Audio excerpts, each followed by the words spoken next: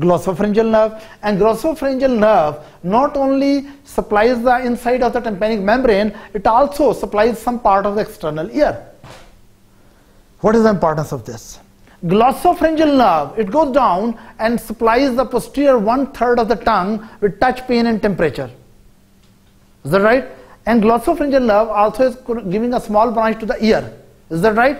So, if there's a very special clinical situation, there's a saying that in an outdoor, an old man sitting, smoker, right? He is having a plug in the ear and spitting the blood on the handkerchief. In our country, they don't spit the blood on the handkerchief. They spit the blood anywhere they find the place. Anyway, so spitting the blood on the handkerchief. An old man sitting in the outdoor, having cotton plug in the ear, spitting the blood on the handkerchief.